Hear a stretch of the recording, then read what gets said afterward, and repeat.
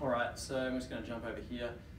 So this is just like intro to what I'm talking about. By the way, this is just purely, I'm just interested and it's kind of fun. This is not like you're not going to learn anything other than maybe I'm an idiot, but other than that, it's just fun.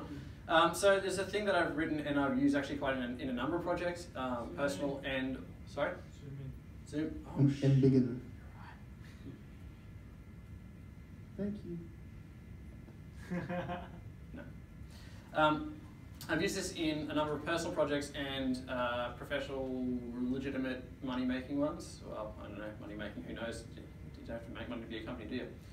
Anyway, so this is basically, if you ever have the requirement to run code effectively that your users give you, but obviously you don't want to run real code because they're your users and they're untrustworthy inherently, but you want to be able to let them do some kind of code but not break everything. I wrote this little language that's like similar to JavaScript in many ways, but a little bit more simple. I thought, hey, I may as well make it something kind of fun that I, like, sometimes I'm like, oh, that's kind of annoying in JavaScript. I'll try and not do that in this language. So it's pretty basic, like implicit returns. If anyone's, who here knows what implicit returns are? Yeah, cool.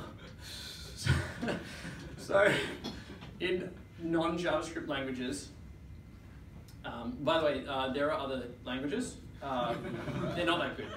But anyway, in non-JavaScript languages, actually, so who here knows what an arrow function is?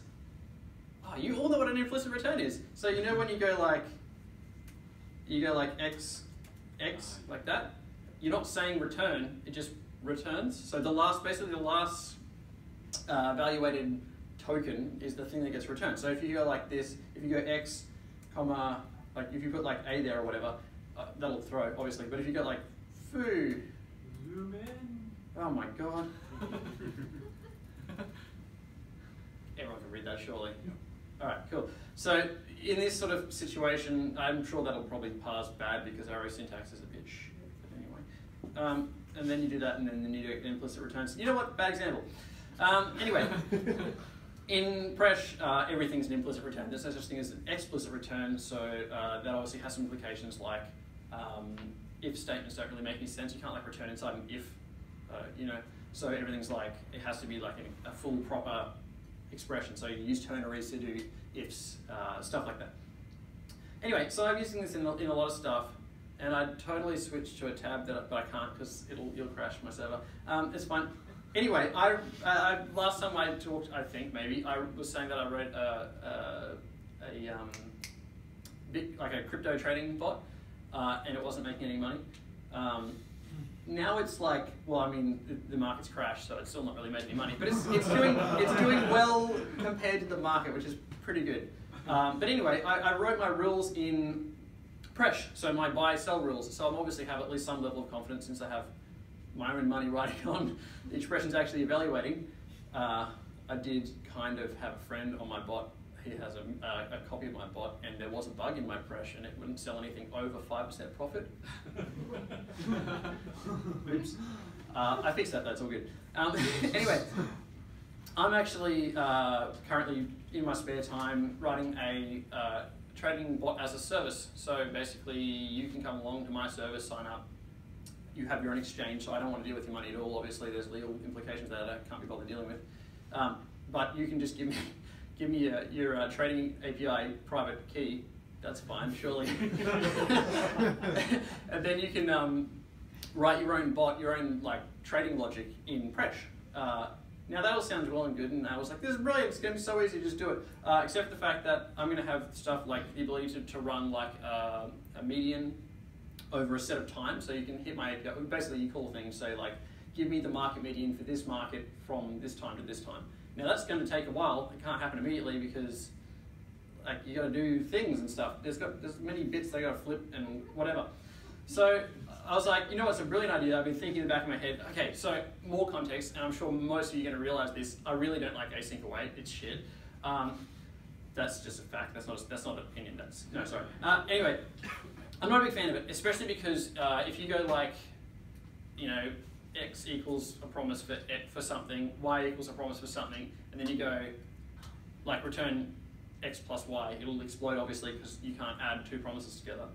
you have to go await X, await Y, or whatever, and then you often get, not always you don't have to do this, but you often get into a situation where X and Y, like X has to finish and then Y will start and then Y has to finish and you can't like parallelize all this stuff. And I was like, why don't you just make the language, like if you're going to go to the effort of destroying the language with async await, you may as well destroy it to the point where all, like the entire AST just resolves eventual values so that you can just take it like an eventual and use the plus operator and that just turns into an addition eventual.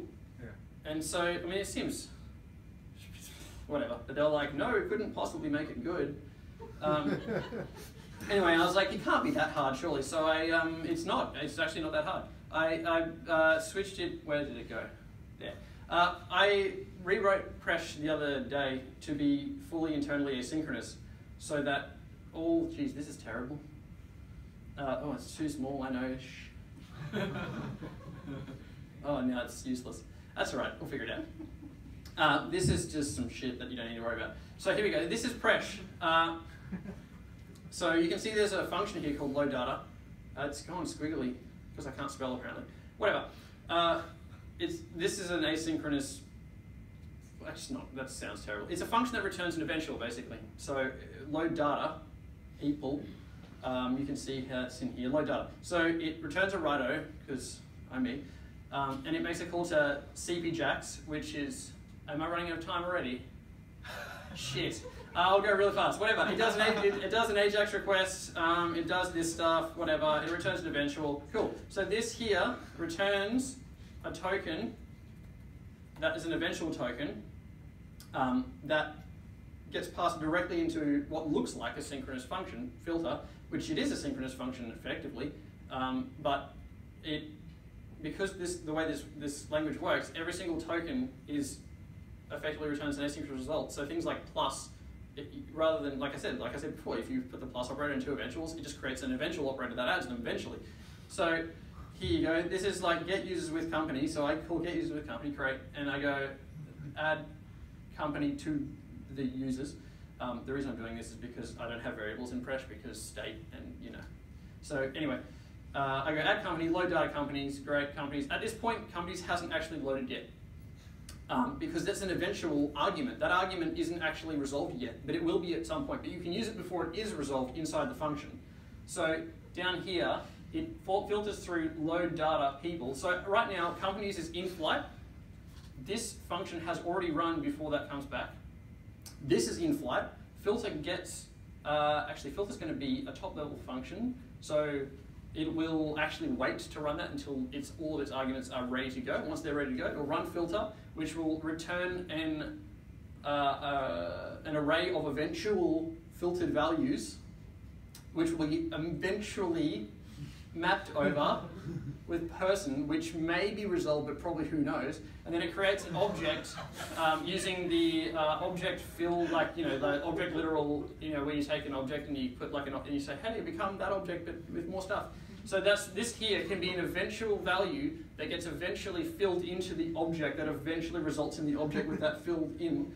And then you say company will be there, which is going to be find companies, which by the way isn't, maybe it's there, who knows? And it'll be there later. And then I've got a log in here. Oh look, there's a log. Hey cool, that's why there's logging down here. Whatever. So you can see that's actually doing that now. I don't know why that's doing that. Let's just ignore that for now, but whatever. And then, it'd be really way better is to show you what the data looks like, rather than be like, it works, and then you're like, great, you've given me no context, this is terrible. People, there are 3 people. All the names are extremely gender neutral. And then there are 2 companies, which there's Google and there's Patient Zero, which is who I work for. And you'll see that I've gone, cool, load the companies, load the people, filter the people who have an employer, map through those, add the company based on find through the companies, make sure that their name and their employer matches up. Ta-da! Asynchronous result! Woo! Yeah, so the takeaway is that you'll be able to trade and lose money in cryptos. That's all. Oh, any questions? I think I'll understand that eventually. Yeah, good. I'll call back to you on that. Yeah. So it's effectively the lazy functional programming language. You've made it pure lazy. Yeah, I guess so. Yeah, so I mean that was one of the things because like, you know, the whole being able to take someone else's code and run it on your server. You inherently don't trust anything that comes to your server. I wanted to make it pure because I don't want to have massive memory leaks and whatever. So theoretically, this is really hard to do memory leaks in, but then again, I've been known to be impressive at making memory leaks in the past, so I guess we'll find out. I'm pretty sure you can destroy it really simply, because there's stuff like I can go 1 to 2, which results in 1 and 2. That's pretty simple. But what if I go infinity? It goes broken. I need to fix that one. Hopefully I fix that before I release my app and you guys sign up for it and crash my server, because it does run on the server. But yeah. Yep. How does it handle data dependencies?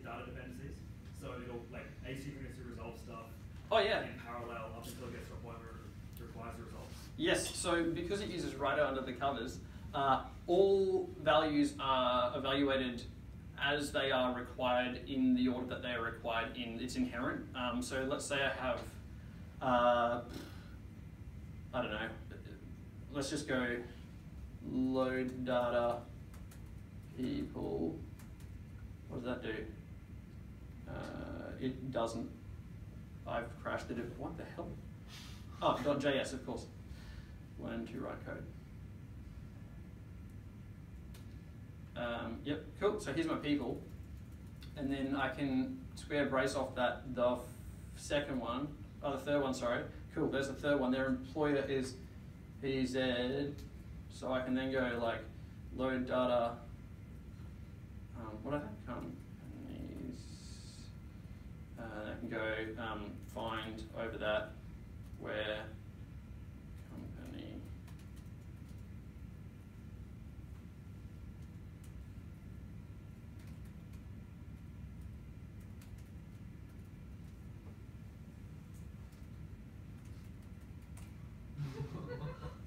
Did I get error? Curly, yeah, thank you. Hey, cool.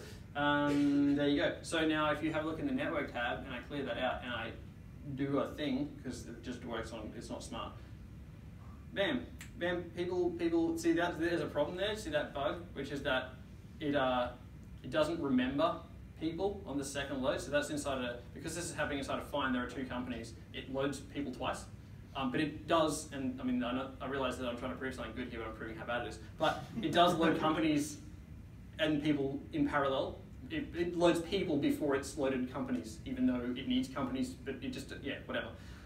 So that's actually why in my original example, the reason why it loaded stuff twice, that's actually why I added an inner function, is because there's no variables in Presh. You can effectively create like lexical variables, identifiers, values identifiers by just grouping functions together, and you can just build a big list of data like that. So that way I'm only loading companies once down here, and it doesn't wait to run this. It actually runs out before companies is loaded, but I only have one reference to it, and because writer is an eventual that returns the result, no matter how many times you ask for it, it's the same result, it only loads it once. Does that answer the question? I don't know. Yeah, cool. Yep. Good question. What was the question, sorry? What happens if shit doesn't work? What if you like load data? That makes sense, that's people. What if you like load people there? Bang! I just haven't handled this very well, but let me go to the code, that's probably a better way to look. Holy Jesus.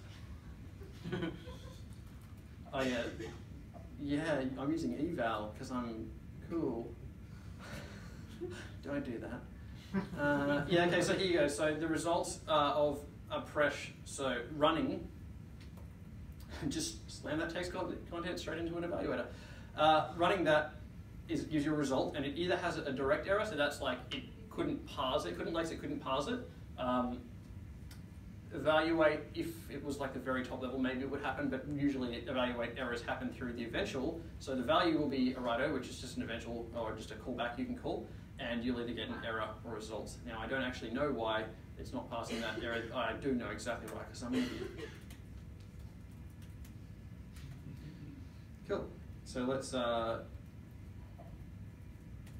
reload this, paste that there, and there you go, 404. So, cool.